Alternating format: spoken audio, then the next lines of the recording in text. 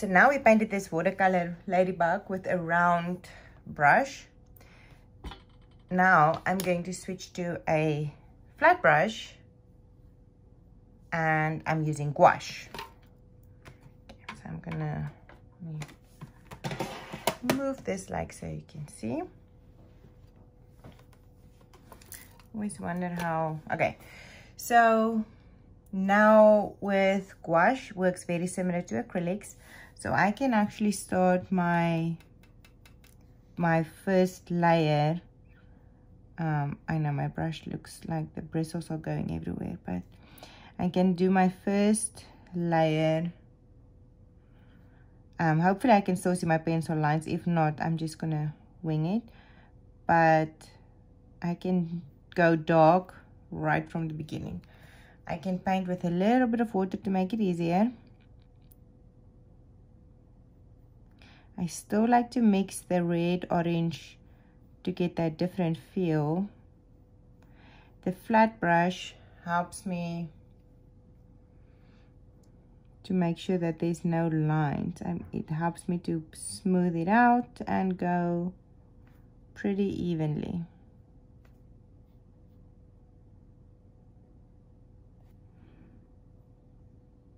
I still point my brush to where I want to get that smooth line. I can add a little bit of black. I'm just making a puddle right there. And I can try to paint. Oh, but it's a little too wet, so it may not work. But perfect. I don't need to rely on the water to make any puddles or any pretty textures for me. I can paint solid. I can still see my line, so it's pretty good. I'm going to do exactly the same on the other side, making a little bit of water to make it easier to move. Also, painting on paper versus canvas, it's a little different. So what I like about gouache is it is as easy as a cleanup as watercolor, so meaning you can stop and go really easily, and your brushes don't get ruined if you forget to wash them or anything like that. And you can do the same things that you can do with acrylics, but it's still water based and water soluble. So saying that, it's also not permanent, so meaning if this dries and I touch water on it, I would be able to move it. So you can use a palette like that and you can just activate it with water, which I like. You can paint, stop, do something, and then come back, and you don't have to wash. It sounds like I'm really lazy. I'm not. There's just some qualities about the acrylics cleanup and care for your brushes and things that that you need to remember. Another thing that I don't really want to talk about acrylics because we're using gouache, but for example, gouache can scan in really nice because it's a flat color. It's not shiny. So if you want to paint stuff to scan it in or photograph it, there's no reflection because it's really flat. So a lot of surface designers I know use gouache for their textile designs, mainly for that reason, because it's very easy to scan in. Okay, so I'm just gonna kind of want to try to make them the same color. Maybe I should just add some orange to this side. So again, look, you can paint over and doesn't matter. When it's still wet, you can also do the movement, so you don't have to wait for it to dry. I'm going to clean my brush really well and getting a little bit of black. You know, my black got a little dry, and a little red.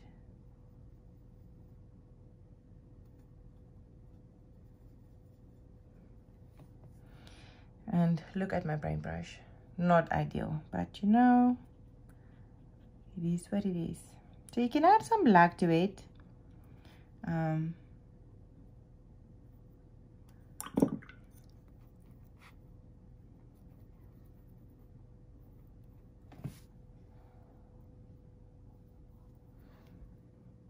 you can fix the thing with your fingers. You can just kind of bend them and then regroup. If it still happens, you just might need a new paintbrush, but you can kind of use any color that's a little hard, like darker, not harder, darker, and you can just kind of blend it in. Remember, you don't want this to be super dark. You just want to see some kind of dark area. Maybe at the back you want to have some. Be careful not to take off your first layer of paint.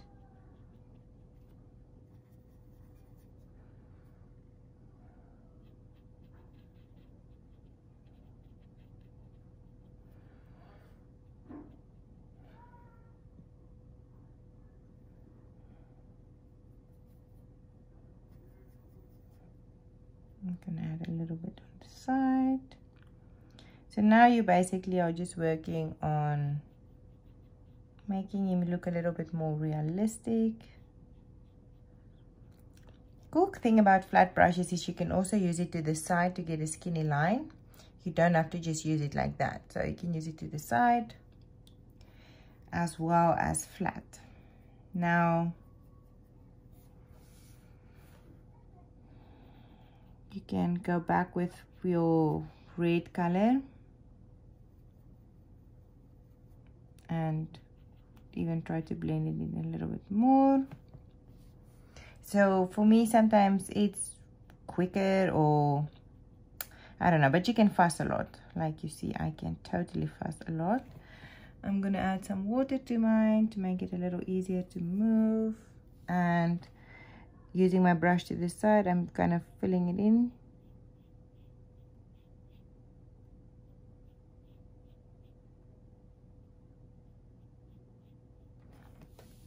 Okay, so what happens if you do that? Let me lift it up so you can see what I just did. I gave him, oh, wrong one. I gave him like a little extra hair. I switched to my round brush or any brush, clean water, and I just go back and you can just, I want to say dilute it a little. Move, move, move. Because you're using watercolor paper, it can handle the paper really well, and you can take your towel and suck it up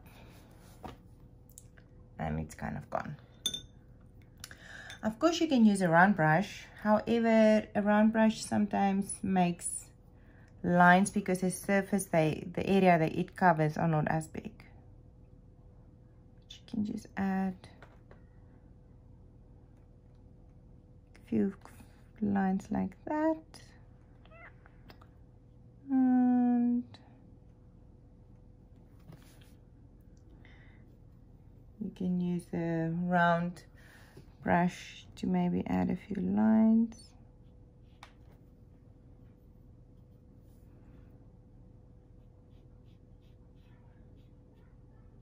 For some dimension.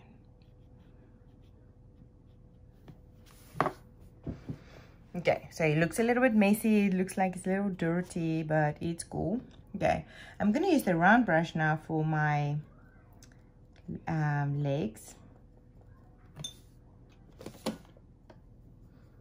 can see on my paint palette, I'm making it a little more runny, so I almost want to use it as watercolor, so I can actually paint.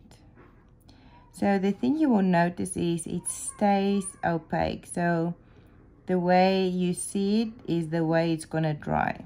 It's not at all like this one where it gets lighter a little bit when it dries. So that makes it really nice. You don't have to wonder how it will dry. You can immediately get the effect. Again, I'm putting my hand down so I can get even lines. You also paint with a lot less water, so you don't need to wait for it to get dry. I don't know if I just said that, but maybe. But it's so you can let it act like watercolor, but it's actually quick.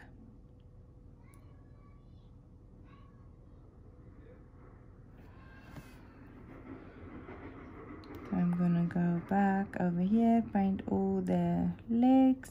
Oops. Maybe your leg becomes a little thicker, and that's okay. And I'm gonna paint this side, head.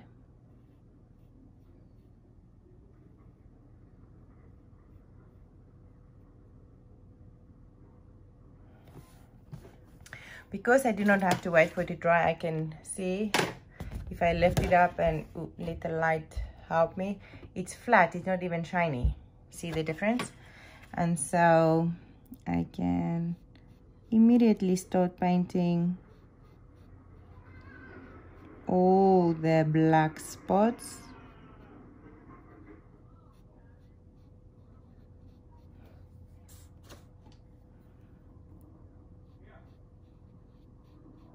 If it's hard for you to paint the black spots like that, you can always have the option to turn it around and make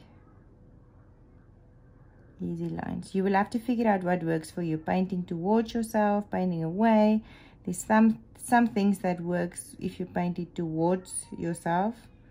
Some things that works just better if you do it away. So flicking for sure is one of those things where you have to do away from your body. It's just easier. Okay, so I have my little heart shape.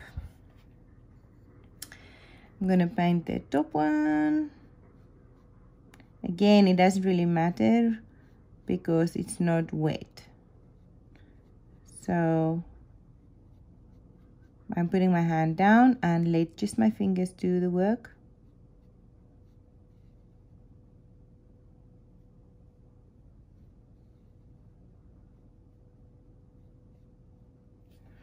I'm making my gouache a little bit runny, but not even a lot. Let me show. Not even a lot, like a little bit. Doesn't really show because I just need it to move. So when I want to paint my I'm gonna call them tentacles, I don't really know what they are, antennas, maybe not tentacles, maybe antennas. I don't want them to be runny, but I want the paint to be easily flowy.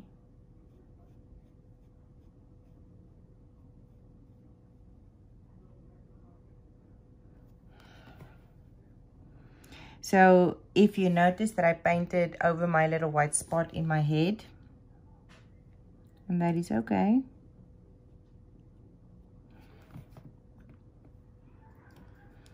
And I'm painting his head. So the option is to switch to the flat brush or to the round, to stay with the round. I'm gonna stay with the round, but if your area is bigger, maybe switching to the flat brush is a smarter choice because it makes your lines flat.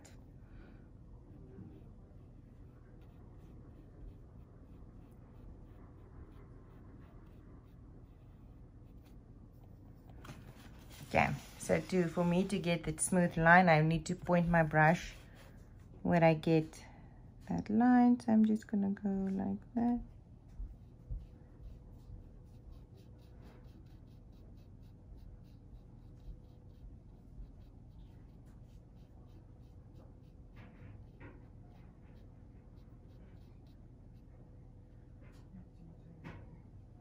Okay.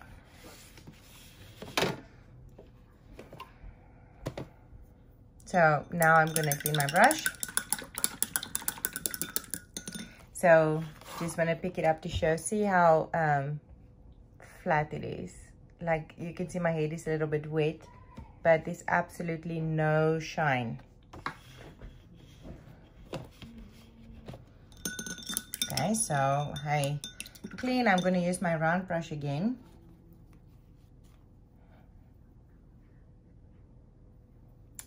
I'm going to go in my white. White is like right over here. And now I'm going to add all the light highlights. So I'm going to go to this little spot. If you think your white is like, ugh, too white, you can always go a little bit in the yellow. And go on top. I'm going to make one color there. Where did I make some? There. Wow. This one and this one. And I'm gonna make this one.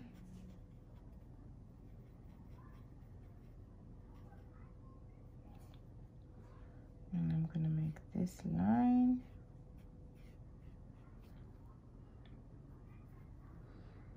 And this one.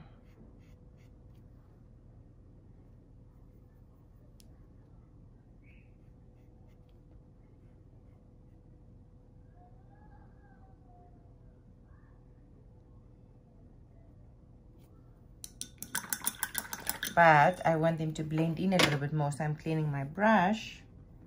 And I may even go into the orangey red to soften the edge.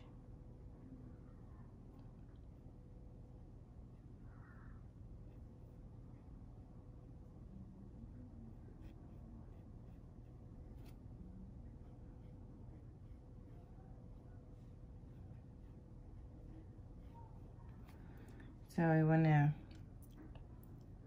soften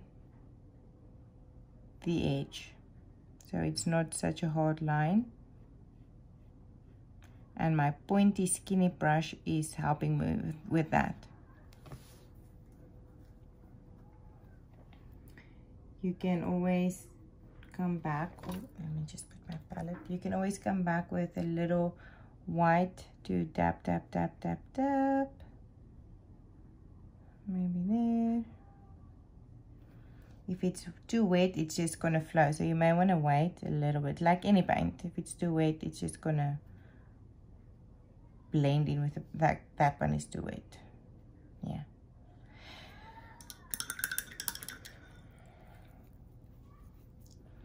And I like to clean my brush frequently in between, just so I can make sure that I have a nice clean look. And I'm gonna add maybe a little line like that. I can always come back and blend it a little bit more. Like I said, with watercolor, with gouache, it's the same as watercolor. You can always come back and activate it with water again. Okay, so I'm adding some dots to that, dots, dots, dots. And I'm doing the same on his, over here, on his, the lines on his back. Just adding a little line. And where the two are touching here at the bottom. So be careful not to have too much water on your brush. You want to have a fairly little amount. I'm gonna do some highlights like that, and I'm gonna add this one, also adding a line over here. I want to get it so skinny. So my hand is flat, my brush is really light. So again, if you look at the black, the dots are just putting down. So they're not at all blended yet. I can even make this one a little bit more wet. And then cleaning my brush and touching, I can come to the edge. Option is to only use water or to add a tiny amount of black on my brush so I can blend it in a little bit more.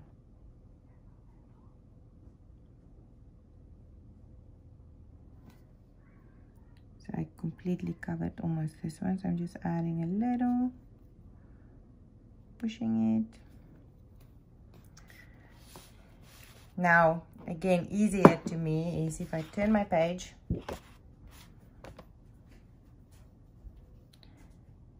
and I come back and I make a line over that, and it will blend.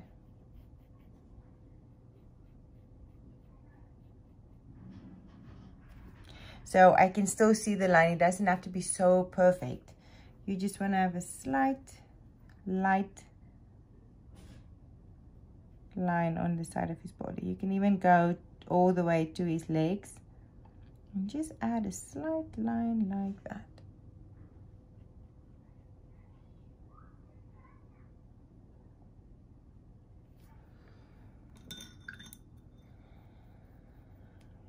then you always need to know when to stop, because that's a really hard one also, because it's just fun to keep on fussing.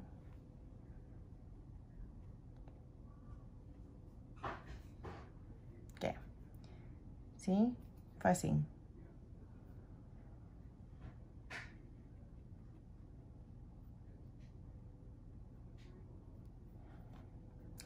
I want to also add some of the lighter lines to the side. Let me turn it up.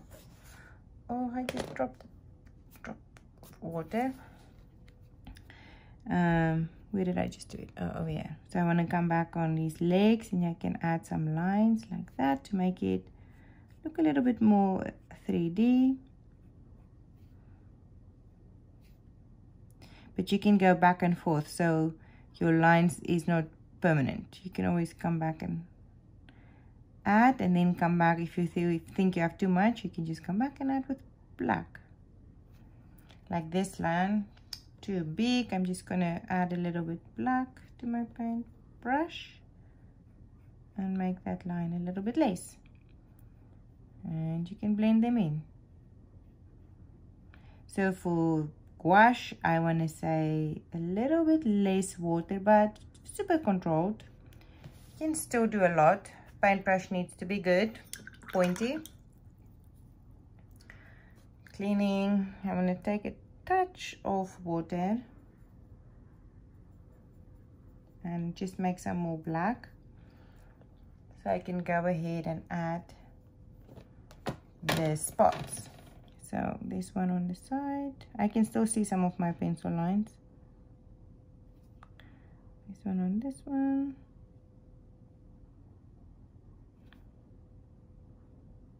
I think there was like one over here.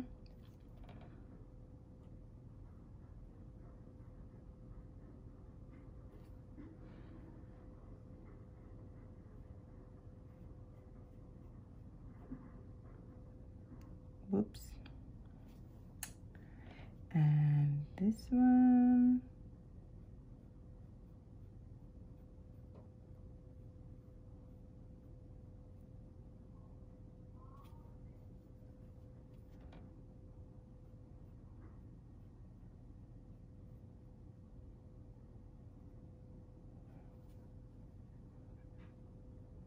And sometimes your spots become a little bit bigger, and that's okay too. Okay, then I want to add the yellowish, his eye. Well, no, it's not really eyes. I don't know. These 6 spots that's left over. Again, the same as with the watercolor, I'm going to use some yellow and some black. Definitely more like very little black. I'm gonna go and add the outside.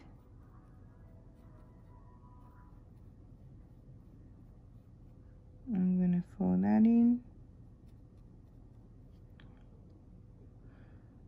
and doing the spots on his back.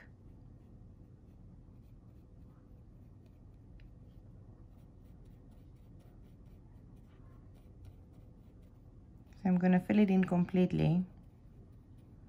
I almost forgot what I was painting with, but I'm gonna, so it feels very similar to watercolor. So filling that in, and then clean, touch, and come with white.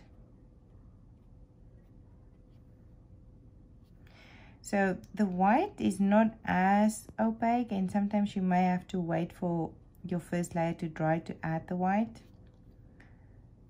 I'm gonna add a little, but I may have to come back. Maybe not.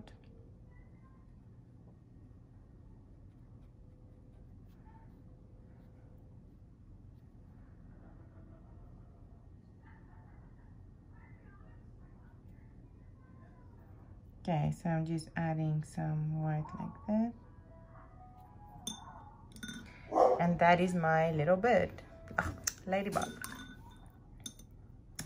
Before we leave the gouache, there was something I wanted to share that I used reddish orange again. Red. This is the color I use, but it's really pinkish. So if I add orange, oh, they look the same. I didn't wash my brush a while, but there's for sure a difference.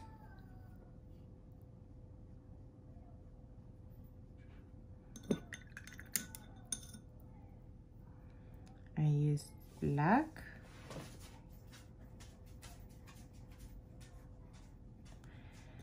And I used some yellow, but it was mixed with black. And then white. You can actually use white.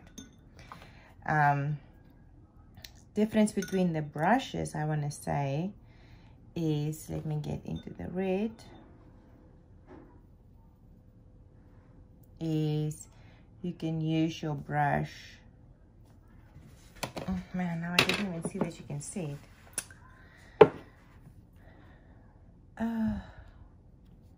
You can use it like that, or you can use it like that to get a skinny line.